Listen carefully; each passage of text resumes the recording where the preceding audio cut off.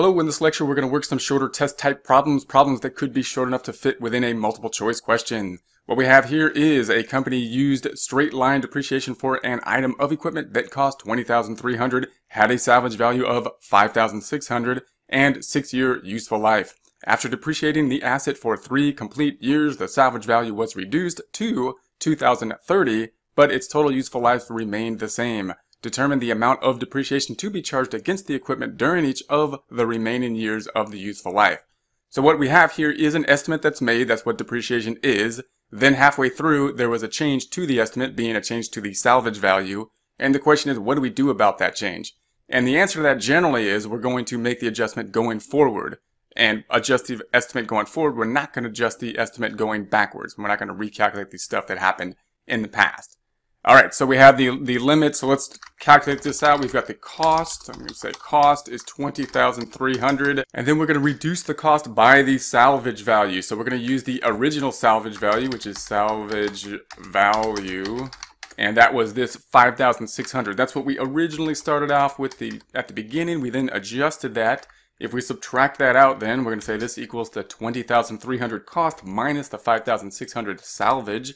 I'm going to go ahead and underline the salvage by going to the Home tab, Font Group, and Underlined. And this is the amount to be depreciated. So this is what we will depreciate over that time period, leaving us with the salvage value.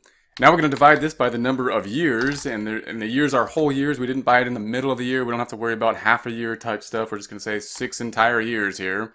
And I'm going to go ahead and underline that, Home tab, Font, Underline. And that will give us the depreciation, per year on a straight line method. Per year on a straight line method will equal the 14,700 divided by the 6 years. So we would have $2,450 per year.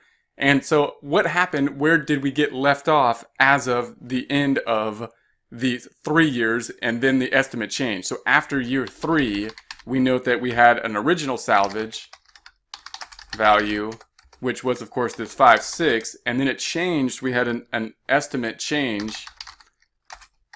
Salvage value is going to be the 2,030. So that's going to be the adjustment we need to make to the salvage value. So we're going to say this equals the 5,600 minus the 2,030. This is the adjustment that we need to make, and we need to make it at this point in time after 3 years. So I'm going to think about it this way. We're going to think about it first. We're going to say this is the amount to be depreciated. This is the amount that we originally thought that we were going to have depreciated. I'll put that over here, and I'll put this over here a bit so it's all on the screen here. So the amount that we needed to depreciate was this 14,700. How much have we depreciated after 3 years? Then that's going to be equal to the 2,450 times 3 years, because it's straight line. So that's how much we have depreciated. We're going to go to the Home tab, underline that. So therefore, this is what we have left. We've got the 14,700 minus the 7,350. So this is the amount that's been depreciated. And this is what is left to be depreciated. And of course it's even because we're halfway through and it's a straight line method.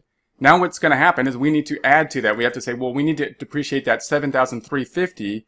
Plus, we need to calculate and add to it this difference, this change in the salvage value. So we're going to put in this change in the salvage value here and say that now we need to depreciate over the next 3 years this 7,350 plus this adjustment to the salvage value. This is the amount to be depreciated at this point. And then we're going to take that and we're going to divide it by the number of years, which is 3 is remaining. So I'm going to go ahead and underline that, Home tab, Font, Underline. And that means for the next 3 years, we're going to have to take this 10,920 divided by the 3, and that'll give us the 3,640. So we need to go forward with 3,640 per year, and that will account for this change in our estimate to the salvage value, but it accounts for it for that year going forward in terms of the time in which we decided the estimate needed to be made. Next one says that a company purchased a depreciable asset on October 1st, middle of the year, keep that in mind, for 1 year at a cost of $172,000 in year 1 in October, that is. The asset is expected to have a salvage value of $16,800 at the end of 5-year useful life if the asset is depreciated on a double declining method the assets book value at December 31st, year 2, will be what? Okay, so now we're going to do the double declining method. So that's the key. And note that we have it in October. That's also important. So we have the cost here that we're going to have. I'm going to do this kind of the long way and then show you the short way to calculate the double declining rate, which of course will be the key to the double declining balance. Questions like this will almost always ask at least year 2, because year 1, you could take the straight line and double it. And so year 2 will often be asked. Less likely that year 5 will be asked for because that would take a lot of calculations for a small multiple choice type question. So we have the 172,000, and no salvage value will be taken into account when we're doing this. It'll be accounted for at the end, which again you won't see a lot because not many multiple choice type questions will ask the end year, but it's good to know that the salvage value will have to be plugged in at the end of the year. So no salvage value when we're figuring out the rate. So other than that, it's kind of like the straight line method in that we're going to take the cost and we're going to divide it by the number of years of the useful life. So the useful life has, 5 years? And so if we divide that out, then we're going to get the 172 divided by 5 years. This would be the depreciation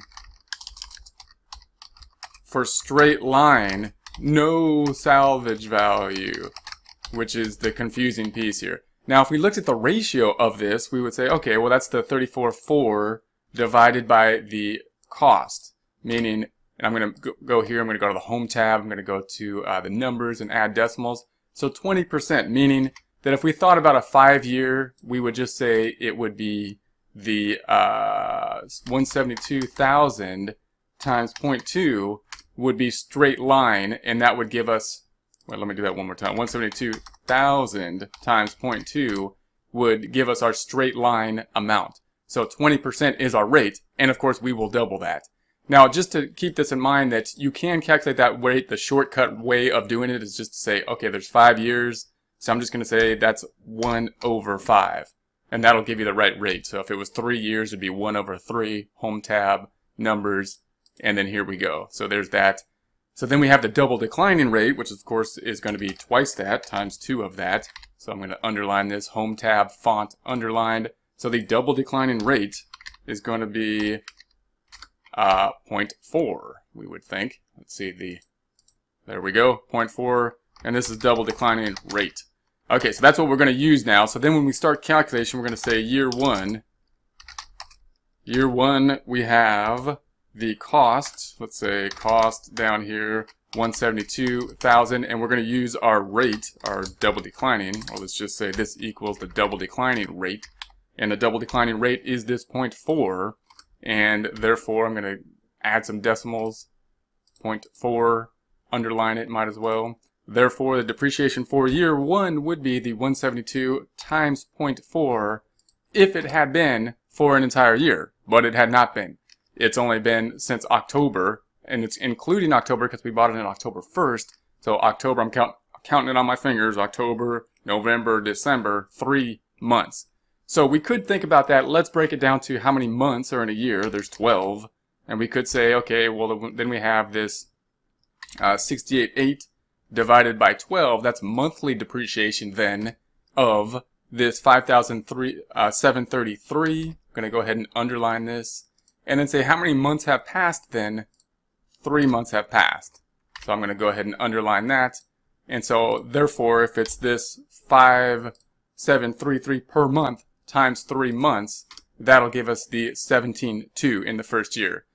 Note that that also could have been calculated over here. This is how a book will normally calculate it. We're going to take the 68800, and then we're going to say this 3/12 is the same as saying just 3/12 equals 3/12. And that then, that ratio, is what we can multiply by and say it's this times this, and we'll get the same number. So when you look at a book problem, it'll usually say 3/12. It might even say 1/4 on that as well. So be conscious of the ratio. So this is going to be the depre for year 1. And this is going, and then I'm going to go up here and I'm going to put the book value, book year 1. And the book for year 1 is going to equal the original cost minus the depreciation on the first year. And then we're going to work on year 2, which is what they asked for. And it starts off with the book value now. That's why this is important to get that from year 1. We get the book value. Once we get that, we're going to multiply that times the double declining rate, which is the same as it was last time. So that's 0.4 here. So I'm going to go ahead and add the decimals, 0.40. And I'm going to go ahead and underline that. And if we multiply that out, then now we have the 154.8 times the 40%, 0.4. And that gives us the depreciation for year 2. And then the book value for year 2, I'm going to pull this over. I'm going to say book value year 2 then. I'll put this over here. It's going to be the book value from last year minus the depreciation for this year. And we're going to pull over, this is going to be the book value for year 2. And then, of course, we would go on to year 5 like that. We would go on to the next one for year 3. And note what the problem could ask you. It could ask you for the depreciation at the end of year 2, or it could ask you for the book value at the end of year 2. What's left at the end of year 2. In this case, they asked for, let's see, the double declining, the asset's book value. So it asked for what's left, what's the book value, and be careful of the distinction between those two when you're doing these calculations.